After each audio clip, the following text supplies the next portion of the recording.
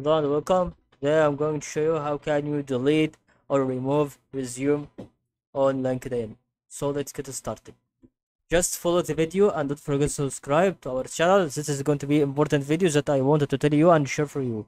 So all you have to do is to go here and click on me. Then when click on here on the profile icon, you can go to view profile. Then once you do this, you can go and see what is going to be about your contact info. So you can see here, you can see your email and your file.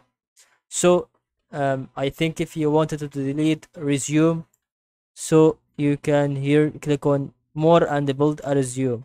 So you can see here your resume that you have been edited on August, which is here. So what we can do is to go here on three dots and just click on delete. This is going to be deleting resume. Are you sure you want to delete resume root of pendant? Delete. That's all about that you can see, and that's not going to be having some things that is really very bad. But I think if you want to do this is another method.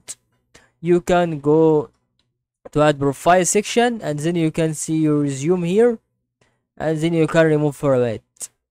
And that's all about through what I can tell you here through tutorial.